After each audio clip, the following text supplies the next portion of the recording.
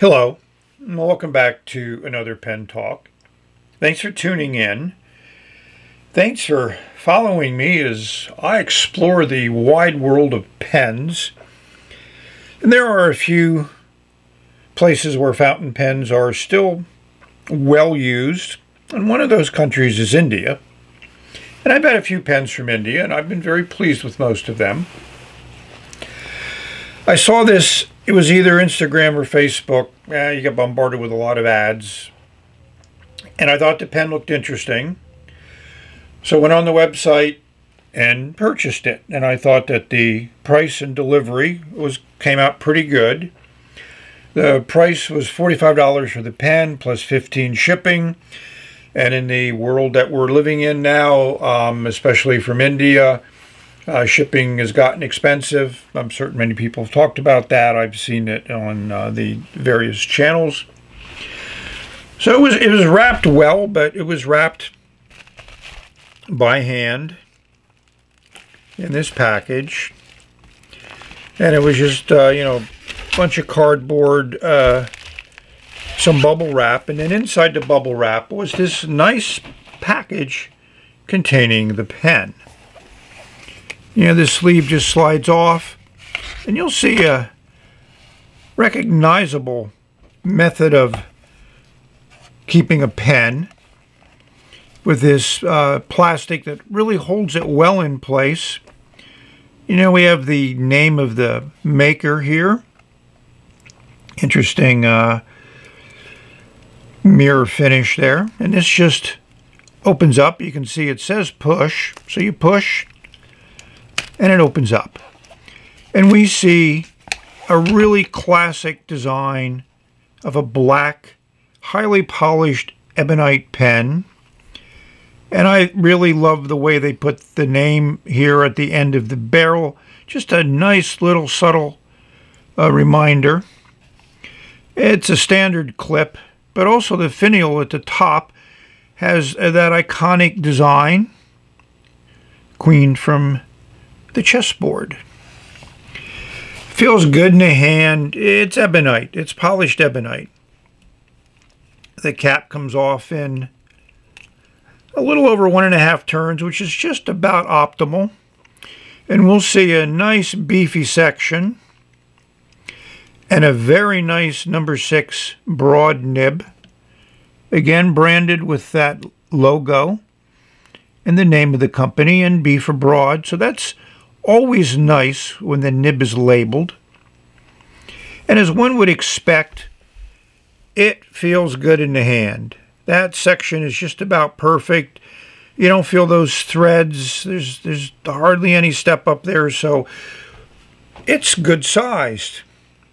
And if you look at that taper and you look at the cap, you would say that that should post pretty good. And it posts on the high side. Makes for a long pen, but it's also not very secure. But if you need to put the cap at the end of the barrel when you're right, you can do that, and it will work.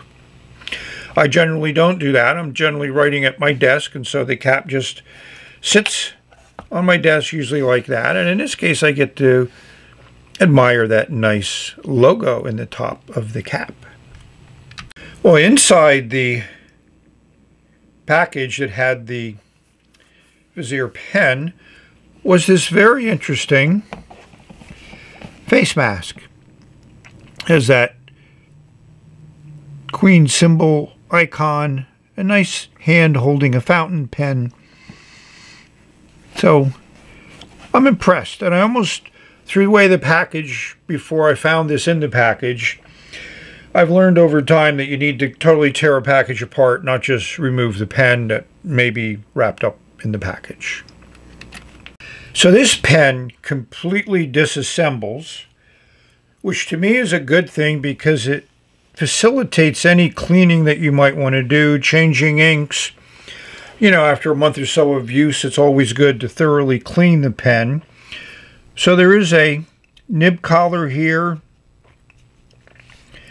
And we have your ubiquitous injection molded plastic feed. We have a nice number 6 Looks like a chrome nib, or it could be a polished stainless steel nib. The converter is branded Schmidt, and it pulls all apart. This collar unscrews from this tube, and it's also nice. It has that metal band with a nice insert there, so it seals up well, and it fits well into the back of this nib assembly. You can see that design, and I think this is a great secure way of attaching the converter to that nib collar. Everything is very well done. Fit and finish is nice. The top finial unscrews easily, so the clip can be removed. And if you needed to clean out the inside from any ink in there, then it's easy to do. So when I reassemble this, I'll put silicone grease on all of the major threads. Silicone grease the converter. You know, I just kind of like do a little bit of an extra thing. I've already cleaned the nib and feed. So we're going to reassemble it, find a suitable ink, and see how that broad nib writes. Stay tuned. I thought I would put the Vazir in perspective with some other Indian pens, and also, as a frame of reference, a Pilot Metropolitan. So this is the Kiwi pens. It's a Ranga, I think Model 3. This is another Ranga. This is a Canwrite pen. And again, the Metropolitan. So Indian pens, many of them are known for their large size, and I appreciate that, and I enjoy them. These three are ebonite. This is an acrylic, but a matte finish, which I just find wonderful. Here's a matte finish acrylic in green. This is a polished acrylic in a nice brown ripple. And of course, here we have like a coral acrylic. This is a piston filler. These are all cartridge converters. So there's a wide range of pens available from many Indian pen manufacturers. And lately, I've been extremely pleased with the quality of their pens, the variety of nibs. They're doing a great job. So posted, these pens can be very, very long. The Kiwi pen is extremely long. And these three don't post well. But again, you can put the cap there. This one posts a little bit better. And the Canwrite piston filler posts the best of the lot. You can see from the size. These all have number 6 size nibs, which are quite nice. Some of them have Bach nibs. And of course, the lowly Pilot Metropolitan is there for comparison viewpoints. Let's just zero in real quick on this section and nib. So all the sections are very comfortable. You can see some Bach two-tone nibs. Flex nib here in the Canwrite. The Kiwi pen has a nice ground cursive italic, which I've enjoyed since I got the pen.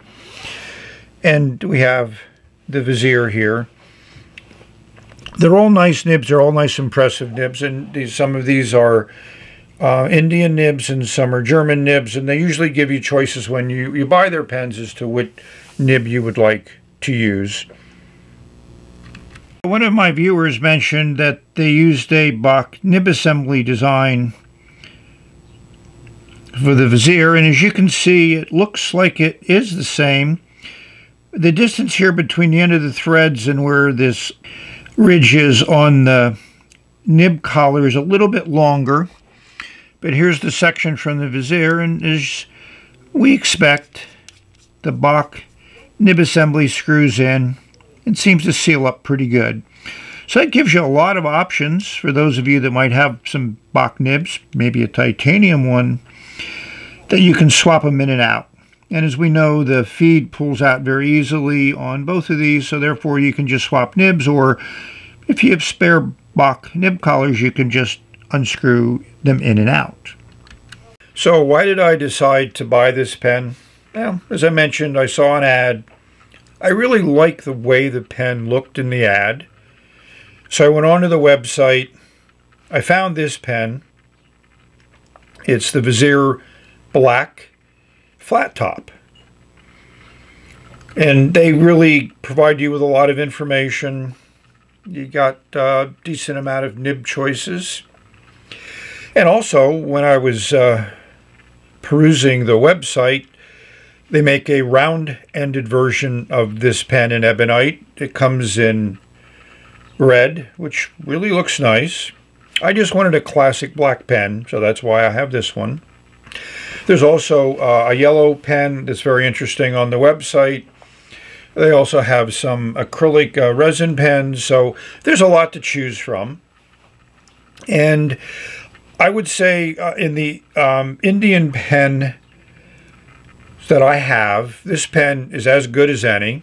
In fact, it's superior in many ways, and the price is just excellent. I love the attention to detail, you know, the way the name is just subtly engraved at the end of the barrel, that nice chest piece at the top of the cap, again, their symbol. It's a classic design, classic pen, and a pen that I will enjoy writing with for a long time. What ink to put in? Now, this may not have been your first choice, but it was mine, because I expected that broad nib to really handle this ink well.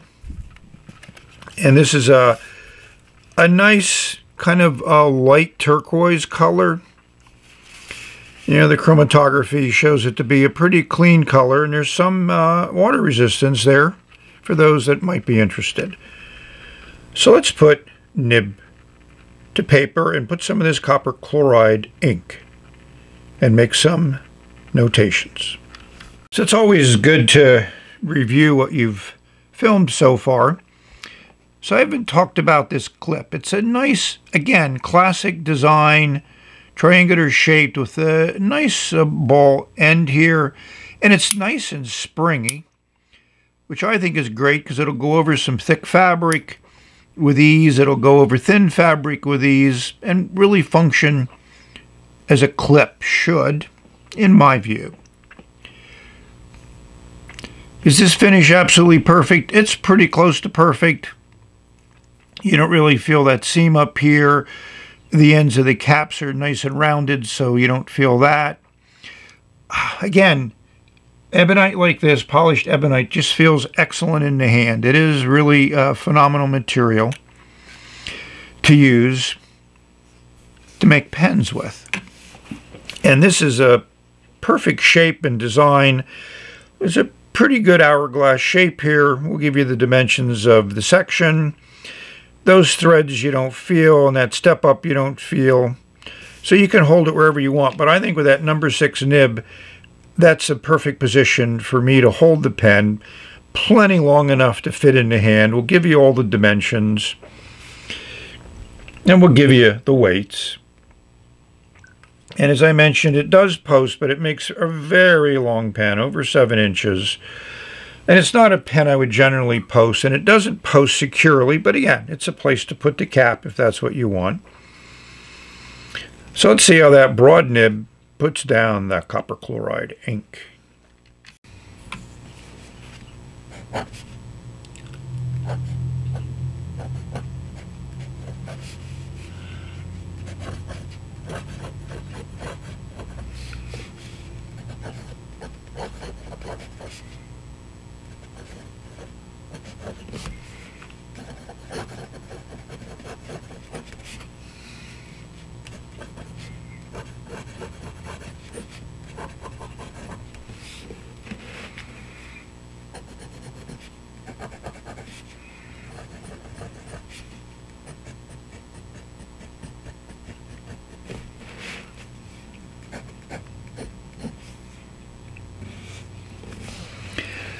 So overall, I like the nib. It has a little bit of bite and feedback to it, which might be okay for some. And I do have a little bit of a heavy hand, so this is a nib I would definitely do a little smoothing on. So let's do that now. So I use this nail board, which has been fairly well used. This is the coarse side, medium side. So this side is split into 2 pieces. You flip it over, and this side is the smoothing side, which is a fairly much of a polishing side. So because this is a little bit toothy, I'm going to do some, some figure 8s here And while I'm doing that, I rotate the nib a little bit, do some ups and downs, some backwards. And I'll do the same type of thing on the medium side. And immediately I can feel that the nib is doing better.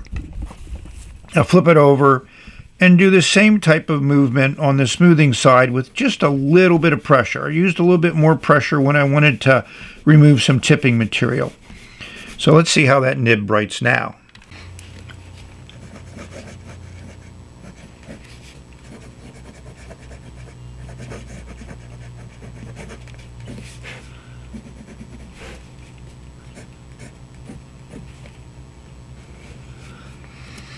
So after smoothing, there's still feedback, but there's no sharpness to the nib, which is great.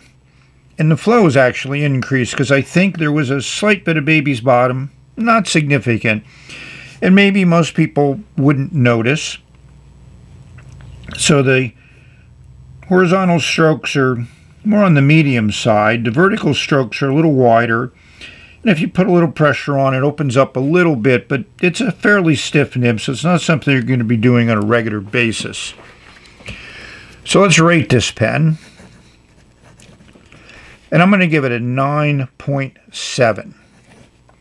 It gets 2 checks for the build, design, the look, and it gets 1 check for the nib. And I had to do a little bit of smoothing, but it's still a very nice nib. And it gets 1 check because it's a beautiful black pen for those that really love their black pens. So overall, I'm extremely, extremely happy with this pen. I think it is exceptionally good price. It's a great value for what it is. You know, ebonite, a beautiful ebonite. Ergonomically, it's excellent. It's on the large side, so you'd have to like a large nib, but this section is just about perfect. So even though the pen might be large, the section is right where it should be. In my hand, it feels great. So this is a pen I would definitely recommend that you check out if you're interested in a pen like this. The delivery was quick, a lot of communications. You know, the company is very customer focused, which is always a nice thing when you're spending some money for something like this that you're going to treasure and value. We're coming to the end, so thank you very much for watching. And this pen starts up first time every time. It doesn't have any drying out, and I've been using it for over a week now. So that's the scoop. Hope this video finds you safe, healthy, and happy, enjoying your pens, enjoying putting ink on paper, maybe sharing thoughts, maybe thoughts to read later, maybe thoughts for your descendants to read at a future time. This is the end, and we're going to say bye. And those that have watched my preview video knows there's a lot of videos to come. I'm working as fast as I can.